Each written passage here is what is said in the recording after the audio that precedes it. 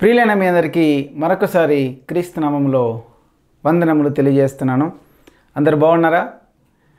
దేవుని యొక్క వాక్యాన్ని నేర్చుకోవాలని ఆశ కలిగి ఉండడం చాలా సంతోషం. మనందరము సక్రమమైనటువంటి మార్గంలో నడవాలంటే ఖచ్చితంగా దేవుని యొక్క వాక్యం అనేది చాలా అవసరము.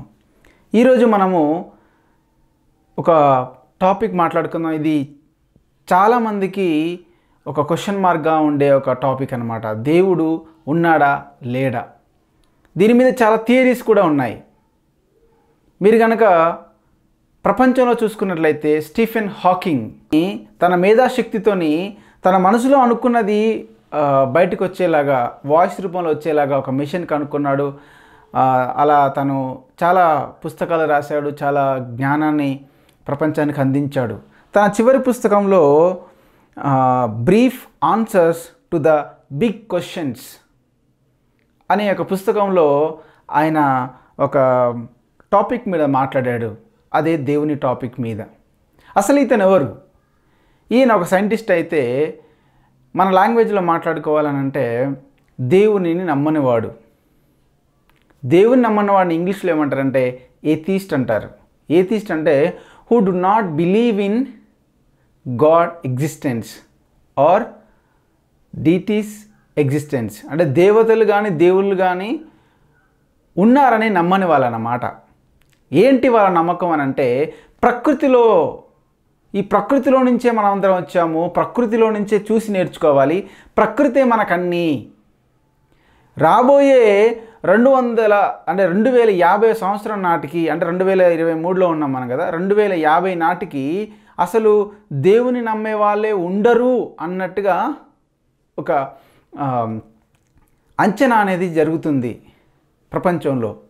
దాదాపుగా ఇప్పటివరకు మీరు చూసుకున్నట్లయితే 250 కోట్ల మంది దేవుని నమ్మేవాళ్ళు అనుకున్నట్లయితే, మిగతా వాళ్ళు ఇతర దేవుల్ని నమ్ముకున్నవారైతే వాళ్ళ ఒక మిగతా ఒక 300 కోట్ల మంది అనుకుంటే, అసలు ప్రపంచంలో మొత్తం కలిపితే 650 కోట్ల మంది, 700 కోట్ల మంది అనే ఒకవేళ మనము రఫ్గా అంచనా వేసుకున్నా కూడా, ఇందులో 1.2 బిలియన్ పీపుల్ అన్నమాట. 1.2 బిలియన్ పీపుల్ అని అంటే దాదాపుగా నాకు తెలిసి ఒక 7% of the population, 7% of the human పాపులేషన్లో దేవుని నమ్మని వారు ఉన్నారు. ఇప్పుడు రీసెంట్గా నేను లాస్ట్ ఇయర్లో కూడా కొంతమంది యూకే, కెనడా, న్యూజిలాండ్, అమెరికన్స్తో నేను మాట్లాడుతున్నప్పుడు అసలు వాళ్ళు దేవుని గురించి మాట్లాడే పరిస్థితుల్లో లేరు. I don't trust in God, I don't believe in God, there is no God అనే కమ్యూనికేషన్లో వాళ్ళు ఉన్నారన్నమాట. అంటే they don't fear of anything, they don't care anything, they just believe in the science, they just believe in the gravity and the force, the natural effects, nature existence అన్నమాట. But డెప్త్గా వాళ్ళకి ఏది కూడా తెలుసుకోవాలని ఆశగానే ఏం లేదు. దేవుడు ఉన్నాడు, ఉంటే నమ్మాలి, చూసామా, అతను మనకు కనబడుతున్నాడా, ఉంటే ఇవన్నీ ఎందుకు జరుగుతాయి అంటే, సో ఇవన్నీ కూడా దేవుడి మీద నెట్టేస్తున్నారు. అంటే దేవుడు లేడని నమ్మకం వాళ్ళకి ఎక్కువ. మన దేశంలోకి వచ్చినట్లయితే ఎక్కువగా గుజరాత్లో, తర్వాత మేఘాలయ, కేరళలో, అలాగే కొంతమంది కమ్యూనిస్ట్ పార్టీలో ఉండే వాళ్ళు కూడా దేవుని నమ్మరన్నమాట. ఇది రాను రాను ఎక్కువైపోతుంది. మన రాష్ట్రాల్లో చూసుకున్నట్లయితే, తెలుగు రాష్ట్రాల్లో మీరు కనుక చూసుకున్నట్లయితే బాబు గోగినేని ఈజ్ హ్యూమనిస్ట్, నేషనలిస్ట్. అతను ఒక హ్యూమన్ రైట్స్ కొరకు ప్రయత్నిస్తూ ఉంటాడు, అంటే పనిచేస్తూ ఉంటాడు. అతను కూడా దేవుడు లేడని నమ్ముతాడు. అంటే మనిషికి ఎక్కువ విలువిస్తాడు, దేవుడు లేడు అని అంటాడు ఆయన. తర్వాత బైరి నరేష్, అతను పిహెచ్డి వరకు చదువుకున్నా కూడా అతను దేవుని నమ్మే పరిస్థితులు లేడు. బికాస్ అతను ఏమంటాడంటే క్యాస్ట్, రిలీజియన్ వల్లనే కదా మన ఇండియా ఇప్పటి వరకు కూడా ఇంకా ఈ హీన స్థితిలో ఉంది, దుస్థితిలో ఉంది.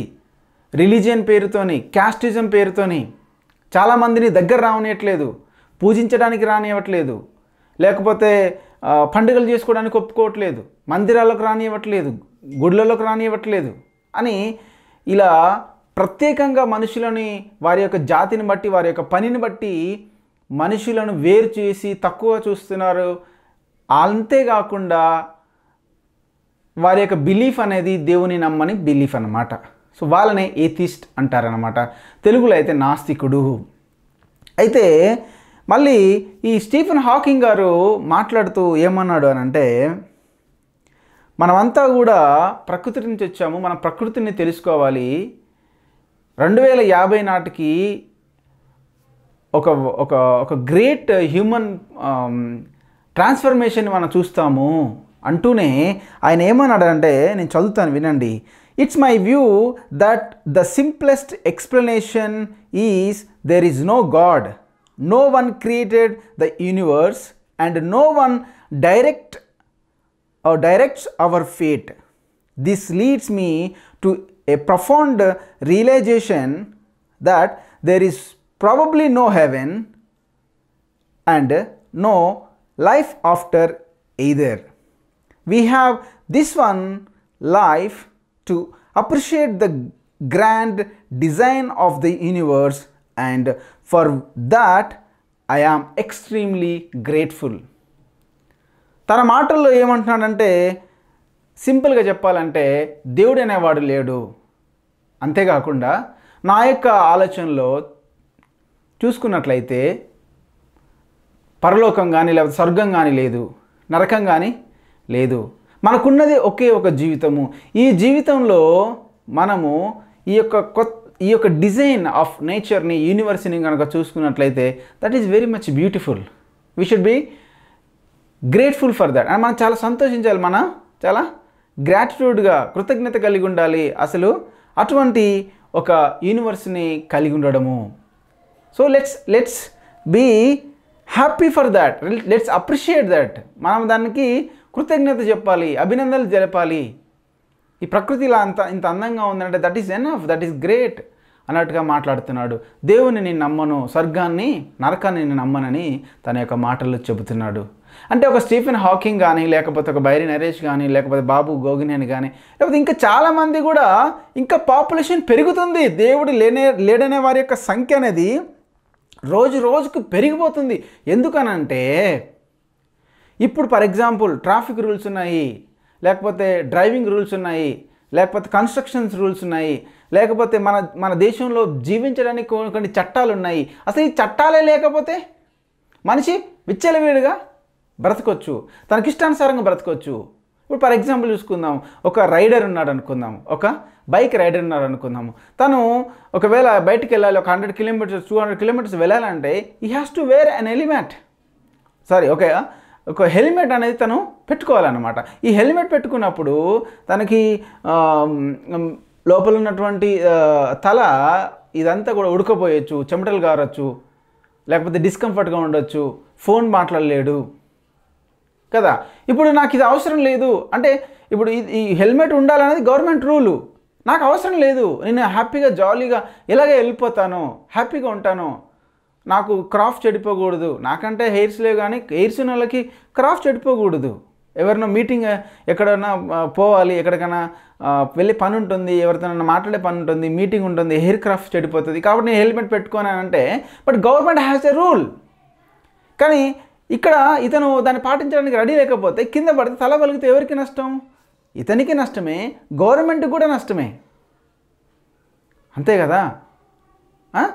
సో ఇక్కడ దేవుడు లేడనే వారి యొక్క సంఖ్య పెరగడానికి కూడా ముఖ్య కారణం ఏంటంటే, ఈ లోకంలో జరిగే వాటి అన్నిటి కారణము దేవుడే ఉంటే కనుక ఇవన్నీ ఎందుకు అవుతాయి, మనుషులు ఇలా ఎందుకు చూస్తున్నారు, అలా ఏం లేదు, ఇవన్నీ కూడా వాటికి అవే వచ్చాయి, బిగ్ బ్యాంగ్ థియరీ ఉంది, బిగ్ బ్యాంగ్ థియరీలో నుంచి ఇవన్నీ జరుగుంటాయి అని అంటారులే. కానీ ఈయన స్టీఫెన్ హాకింగ్ కూడా we should appreciate the grand design of the universe and for that I'm extremely grateful అని అంటున్నప్పుడు, ఆ డిజైన్ అనేది ఎవరు చేశారు అన్నది మాత్రం చెప్పట్లేదు. Science is very good, science అనేది మనం నమ్మాలి, సైన్స్ నమ్మకుండా ఉండకూడదు, మనము సైన్స్ నమ్మాలి. అయితే ఈ నేచర్ని కూడా నమ్మాలి. నేచర్ని నమ్ముతున్నప్పుడు దీని డిజైన్ వెనక ఒకరు ఉన్నారని నమ్మడానికి ప్రాబ్లం ఏంటి మనకు? ఇప్పుడు ఇల్లు ఉంది, ఈ ఇంటికి ఒక ప్లానర్ ఉన్నాడు, దీనికి ఒక కన్స్ట్రక్టర్ ఉన్నాడు, దీనికి ఒక బిల్డర్ ఉన్నాడు, దీనికి ఒక ప్రొడ్యూసర్ ఉన్నాడు, ఒక ఇన్వెస్టర్ ఉన్నాడు. మరి ఈ యొక్క నేచర్ డిజైన్ అప్రిషియేట్ చేసేటువంటి స్టీఫెన్ హాకింగ్ గారికి ఈ యొక్క యూనివర్స్ వెనకాల ఒక దేవుడు లేకపోతే ఒక సూపర్ న్యాచురల్ పవర్ ఉందని ఇంత అద్భుతంగా ఉంది. ఒకవైపు కనుక ఫ్రూట్స్ చూసుకున్నట్లయితే, ఒకవైపు లీవ్స్ చూసుకున్నట్లయితే, ఒకవైపు వాటరు, లేకపోతే కొండలు, కోనలు, చెట్లు, జంతువులు, మనిషి ఈ అన్నిటిలో ఉన్నటువంటి DNA, ఈ అన్నిటిలో ఉన్నటువంటి శరీర అవయవాలు, మనిషి ఎందుకు మాట్లాడగలుగుతున్నాడు, జంతువులు ఎందుకు మాట్లాడలేకపోతున్నాయి, జంతువులకు ఎందుకు అన్నీ కూడా అడవిలో ఉంటాయి, మనిషి మాత్రమే ప్రపంచాన్ని ఎందుకు శాసించగలుగుతున్నాడు, why human being is different from other creatures కదా. ఈ ఒక్కొక్క చెట్టులో ఎన్ని వందల రకాలు ఎలా ఉన్నాయి, ఒక్కొక్క ఫ్రూట్స్లో 100,000 రకాలు ఎందుకు ఉన్నాయి, మనిషికి కావాల్సినటువంటి టేస్ట్ ఎలా వచ్చింది అంటే ఒక రోడ్డు వేయడానికి ఒక పనోడు కావాలి, ఒక క్రియేటర్ కావాలి, ఒక రోడ్ కన్స్ట్రక్టర్ కావాలి, అంతేనా? లేకపోతే ఒక బస్సు నడపాలంటే ఒక మనిషి కావాలి, ఒక డ్రైవర్ కావాలి, ఇల్లును కూడా నడపడానికి, ఒక స్టేట్ని నడపడానికి, ప్రతి దాన్ని ఈ లోకంలో మనం కనబడే ప్రతి దాన్ని, ఈ యొక్క ల్యాప్టాప్ని కనిపెట్టడానికి, ఈ యొక్క స్టాండింగ్ కనిపెట్టడానికి, ఈ యొక్క నోటుని కనిపెట్టడానికి, అంటే ప్రతి ఒక్క దాని వెనకాల ఒక సృష్టికర్త లేకపోతే కర్త అనేవాడు ఉన్నాడు, చేసినవాడు, ప్లాన్ ఇచ్చినవాడు ఉన్నాడు. అలాంటప్పుడు మొక్క విత్తనము భూమిలో పెడితే మొక్క అవుతుంది, మొక్క పెద్దదైపోతుంది, ఆ మొక్కలో నుంచి ఫ్రూట్స్ వస్తున్నాయి, ఆ మొక్కలో నుంచి గాలి వస్తుంది, ఆ మొక్క మన కార్బన్ డైఆక్సైడ్ ఎందుకు తీసుకోవాలి, ఆక్సిజన్ ఎందుకు వదిలిపెట్టాలి, మనం వేసినటువంటి గింజ ఎందుకు మొలవాలి, మనకు వానాకాలంలో వర్షాలు ఎందుకు రావాలి, తగిన టైంలో ఎందుకు పంటలు పండాలి, ఎండాకాలంలో మళ్ళీ ఎండెందుకు రావాలి, భూమి చుట్టూ ఎందుకు తిరగాలి, ఎందుకు సూర్యుడు రావాలి, ఎందుకు వెలిగియాలి, ఎందుకు చందమామ ఉంది, చందమాముడు ఎందుకు వెన్నెలనివ్వాలి, మిగతా ఇతర గ్రహాలు ఎందుకు ఈ యొక్క అంతరిక్షంలో ఒకదాని వెనకాల ఒకదాని చుట్టూ తిరుగుచు వాటి యొక్క కర్తవ్యాలు నెరవేరుస్తూ ప్రకృతినంతటిని, యూనివర్స్ని అంతటిని, పాలపంతలాంటి కొన్ని నక్షత్ర వ్యవస్థని దేవుడు ఎందుకు చేయాలి? అంతే కదా. ఈ కన్ను ఉంది, ఈ కన్ను కనబడకపోతే కళ్ళద్దాలు పెట్టుకుంటాం మనం వెంటనే. ఈ పళ్ళు ఉన్నాయి, పళ్ళు పగిలిపోతే ఊసిపోతే మనము వేరే ప్లాస్టిక్ లేకపోతే బోన్స్, టెంపరవరీ బోన్స్ మనం పళ్ళ ఆకారంలో మనం పెట్టుకోవాలి.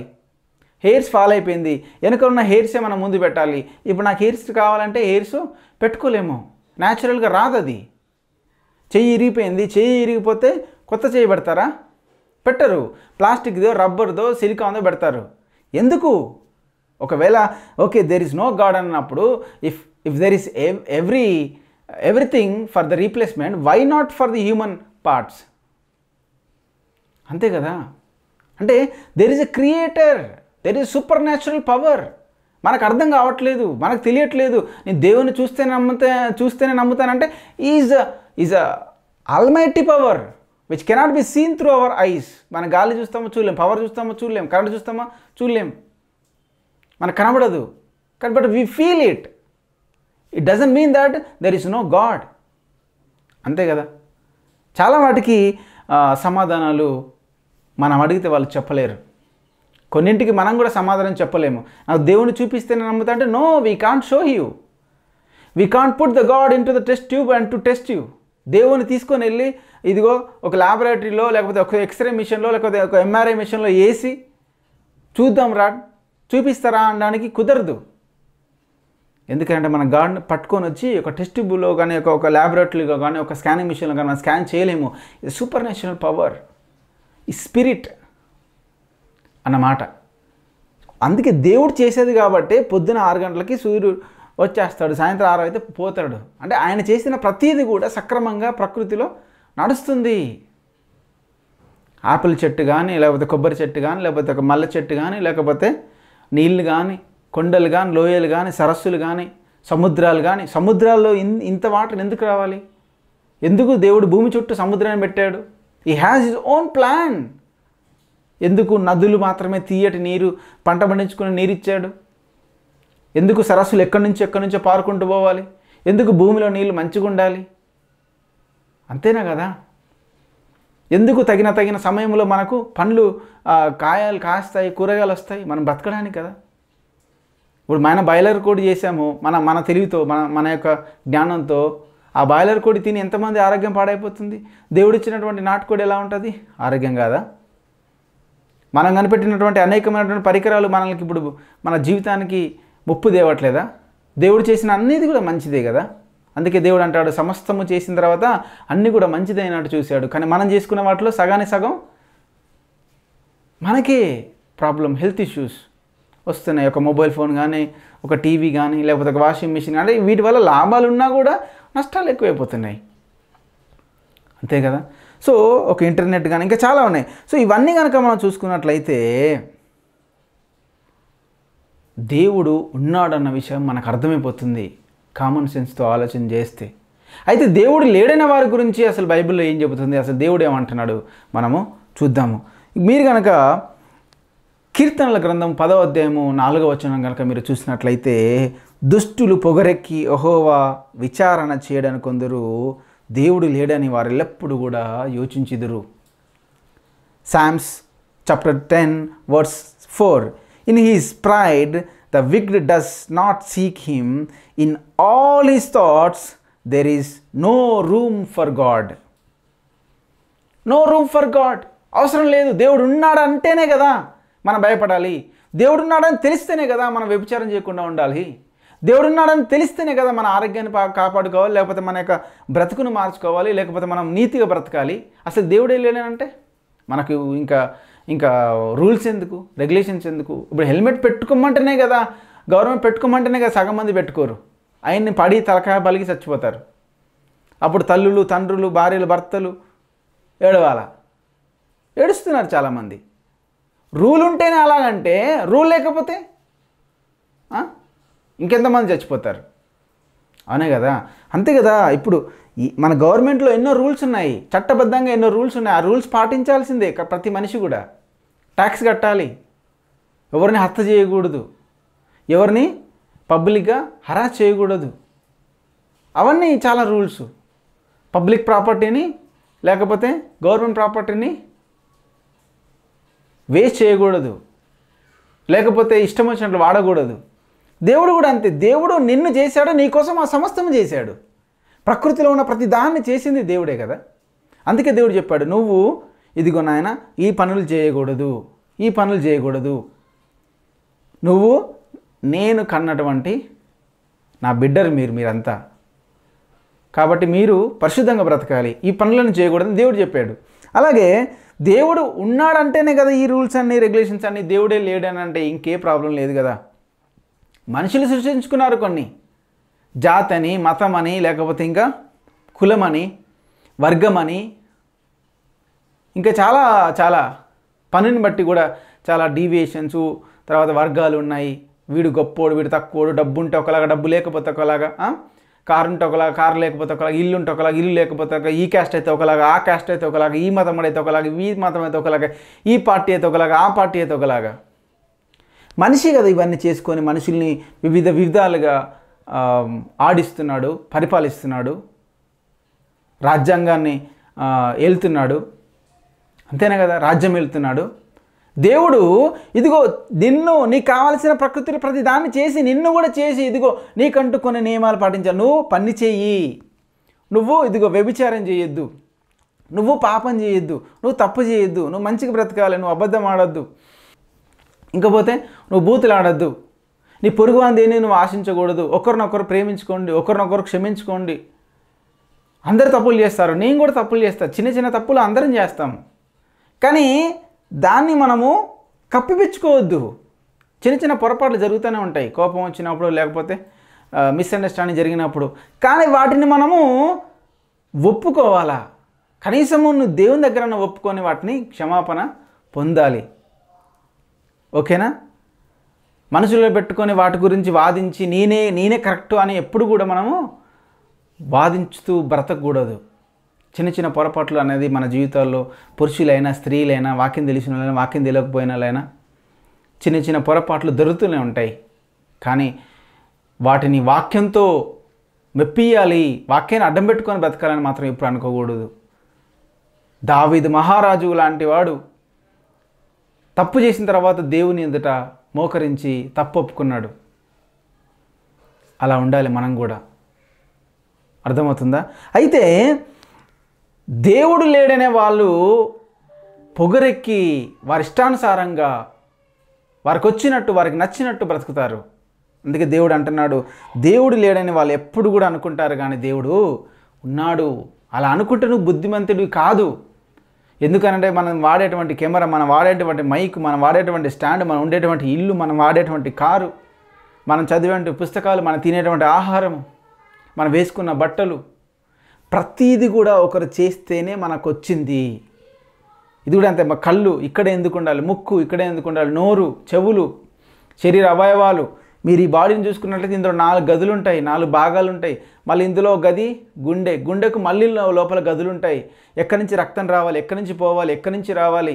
లంగ్స్ ఉంటాయి, లంగ్స్కి కూడా గాలి ఎక్కడి నుంచి రావాలి, ఎక్కడి నుంచి పోవాలి, అది ఎలా రక్తంలో కలిసిపోతుంది, అది ఎలా అవయవ భాగాలకు పంపుతుంది, ఈ పైనుంచి రక్తం ఎలా ఈ గుండెలోకి వస్తుంది, ఈ గుండెలో నుంచి రక్తం కిందికి ఎలా పోతుంది, మనం తిన్నటువంటి ఆహారం ఎలా కరుగుతుంది, ప్రతి దానికి కూడా దేవుడు ఒక్కొక్క సిస్టమ్ చేసి పెట్టాడు. మనం చేయగలుగుతాం అలాగా? సైన్స్ చేయగలుగుతుందా? పోనీ ఏ సైన్స్ బిగ్ బ్యాంగ్ థియరీ ద్వారా ఈ యొక్క ప్రపంచం వచ్చి పడింది అంటున్నారు కదా, ఒకసారి చూపించండి. మరొకసారి చిన్న ఎక్స్పెరిమెంట్ చేసి ఒక చిన్న బిగ్ బ్యాంగ్ థియరీ చేసి చూపించండి.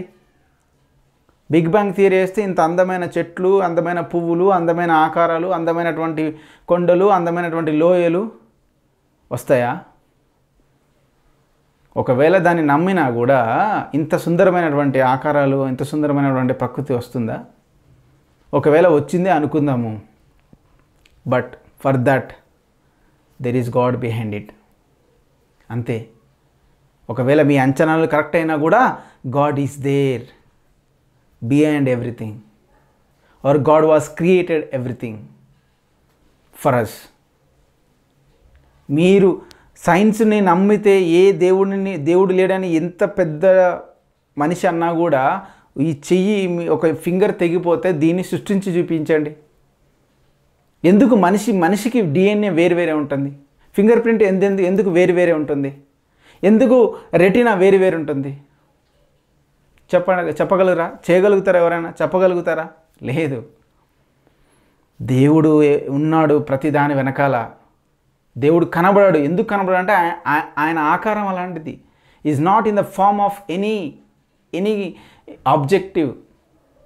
Is a super natural power who has spirit. ఇందులో కలిసి భాగమై ఉంటాడు. చూడట్లేదు అనుకోదు. దేవుడు is everywhere, God is everywhere, is watching everything. మనం మళ్ళీ కీర్తనలు 53వ కీర్తన 1వ వచనంలో చూసుకున్నట్లయితే, దేవుడు లేడని బుద్ధిహీనులు తమ హృదయములు అనుకొందురు, వారు చెడిపోయిన వారు అసహ్య కార్యములు చేయుదురు, మేలు చేయవాడు ఒకడును లేడు. If you read that in English, Psalms and chapter 53 verses 1లో, the people will think in their mind that there is no God and they do all wicked things because they are wicked people. చెడ్డ కార్యాలు చేస్తారు, అసహ్యమైనటువంటి కార్యాలు చేస్తారు, దేవుడికి లోబడరు. దేవుడు ఉన్నాడని తెలుసుకొని దేవుడిని నమ్ముకొని అక్రమంగా బ్రతికే వాళ్ళు అనేక మంది ఉన్నారు. అలాంటిది దేవుడు లేడనేవాడు ఇంకెలా మంచిగా బతుకుతాడు? తల్లిదండ్రుల కళ్ళ ముందే తప్పు చేసేవాడు తల్లిదండ్రులు లేకపోతే చేయడా? అంతే కదా. గురువుల ముందే, టీచర్ల ముందే అసభ్యమైనటువంటి కార్యములు చేస్తున్నటువంటి స్టూడెంట్స్ అసలు టీచర్ లేకపోతే చేయడా? అంతే కదా. We should understand, we should practically think. ఓకేనా? ఇంకొక వచనం చూసుకొని మనం ముగించుకుందాం. ఇది కూడా సేమ్ వర్సెస్ అనమాట. కీర్తనల గ్రంథము 14వ అధ్యాయం 1వ వచనంలో, దేవుడు లేడని బుద్ధిహీనులు తమ హృదయంలో అనుకొందరు, వాళ్ళు చెడిపోయిన వారు, అసహ్య కార్యములు చేయవారు, మేలు చేయవాడు ఒకడును లేడు. Psalms 14 verse 1లో, the fool says in his heart there is no God, they are corrupted, their deeds are vile, and there is no one who does good. మంచి కార్యములు చేసేవాడు ఒక్కడు కూడా లేడు. ఎందుకంటే దేవుడు అంటే భయం లేని వాళ్ళు, దేవుడు అంటే లోబడని వాళ్ళు, దేవుడు అంటే తెలుసుకోనని వాళ్ళు, వాళ్ళకు దేవుడు లేడనే నమ్మకం ఉంటుంది. చాలామంది బాబాలు మాట్లాడుతూ, కొంతమంది స్వామీజీలు మాట్లాడుతూ, you believe it or not అంటారు. విన్నాను. ఒక గురుదేవుడు ఉన్నాడు అందులో. ఆయన ఏమంటాడంటే, నువ్వు దేవుడు ఉన్నాడని నమ్ము, లేడని నమ్ము, అది నీ ఇష్టం అంటున్నాడు. బట్ నేనేమంటున్నాను, దేవుడు ఏమంటున్నాడంటే నువ్వు ఉన్నాడని నమ్మాలి. ఎందుకంటే ఉన్నాడు కాబట్టి ఉన్నాడని నమ్మాలి. లేడు అని అంటే చాలా కష్టం. కనబడదని ప్రతి దాంట్లో ఏమి లేదనుకుంటే అది చాలా పొరపాటు. కళ్ళు మూసుకుంటే మనకేం కనబడదు. అట్లా అని ఏమి లేదని మనం చెప్పలేంగా. కళ్ళు తెరిస్తేనే కదా చేయవలసింది. అందుకే మనోనేత్రములు గుడ్డితనం కలిగజేశాడు సాతాను. దేవుడు ఉన్నాడని నమ్మితేనే కదా నీతిగా బతకాలి. నువ్వు నీతిగా బతకపోతే అసలు నీకు పరలోక రాజ్యమే రాదు కదా, నువ్వు మంచి చేయవు కదా. దేవుడు ఏమంటున్నాడంటే, దేవుడు God created everything in the beginning. God created Adam and Eve. God created you and me. And God will ask all the accounts from you. ఎందుకంటే ఈజ్ ఇన్వెస్టింగ్. దేవుడు నీ మీద పెట్టుబడి పెడుతున్నాడు. అది గుర్తుపెట్టుకోవాలా. పీల్చుకునే గాలి, తినే తిండి, వాడుకునేటువంటి ప్రకృతి. ఇప్పుడు చూడండి, బయట ఏసీ లాగా ఉంటుంది. మీరు బయటకు వెళ్ళండి వర్షాకాలంలో, చలికాలంలో. అదే మీరు ఎయిర్ కండిషనర్ పెట్టుకుంటే ఎన్ని డబ్బులు కడతారు. ఎయిర్ కూలింగ్ పెట్టాలి డబ్బులు, మళ్ళీ కరెంటు బిల్లుకి పెట్టాలి. మనం ఇస్తున్నామా? వాటర్ అయిపోతే తెచ్చుకుంటాం, డబ్బులు కడుతున్నాం. ఎంత వాడుతున్నాం మనం ప్రకృతిలో నుంచి. మనం బిల్లు పే చేస్తున్నామా? లేదు. దేవుడు మన మీద అన్ని రకాలుగా ఇన్వెస్ట్మెంట్ అనేది చేస్తున్నాడు. కాబట్టి ఈ విల్ ఆస్క్ అకౌంట్స్. నువ్వు ఎందుకు ఇలా బ్రతికేమని అడుగుతాడు. ఒక్కసారి మీ యొక్క హ్యూమన్ బాడీని మీరు చూసుకోండి, మీ శరీరాన్ని మీరు చూసుకోండి. You will understand there is a God. మీ యొక్క ఈ యొక్క అద్భుతమైనటువంటి శరీరంలో ఉన్న ప్రతి భాగాన్ని గమనించి మీరు ఒక్కసారి ఆలోచన చేయండి. దేవుడు ఉన్నాడని మీకు అర్థమవుతుంది. దేవుడు ఉన్నాడని మీరు తెలుసుకోవచ్చు ఈజీగా. ప్రకృతిని అంతా ఒకసారి చేయండి, చూడండి. ఏ మనిషి అయినా చేయగలుగుతాడు. అందులో ఏ భాగానైనా ఈ శరీరాన్ని మీ కంటి ముందు కనపడే ప్రతి శరీరాన్ని మీరు చూడండి. మీ పిల్లలు ఉంటారు, మీ చుట్టూ వాళ్ళు ఉంటారు. ఒక్కసారి చూసి అరే ఇది మనిషి చేసి ఉంటాడా, దానికి అదే వచ్చి ఉంటుందా? మీ ఇంట్లో చేసుకున్నటువంటి ఇడ్లీ, పూరి, వడ, దోశ, బింద, ఒక ఫోను, ఒక టీవీ, ఒక బెడ్, ఒక బెడ్షీటు, చెప్పులు, కళ్ళజోడు, ఏది కూడా ఒకటి తేకపోతే ఒకటి చేయకపోతే రాదు. అలాంటిది ప్రకృతిలో అన్నీ అలాగే వచ్చేసాయా? నువ్వు అలాగే వచ్చేసావా? సూర్యచంద్రుడు అలాగే వచ్చేసాయా? దేవుడు ఏ రోజైనా నీ ప్రాణం అడగొచ్చు, జాగ్రత్త.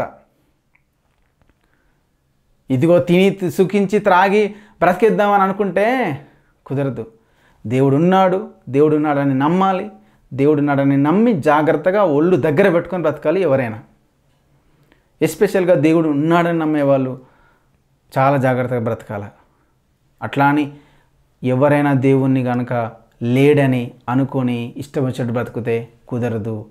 We have to believe in God. దేవుని నమ్మాలి, జాగ్రత్తగా బ్రతకాలి.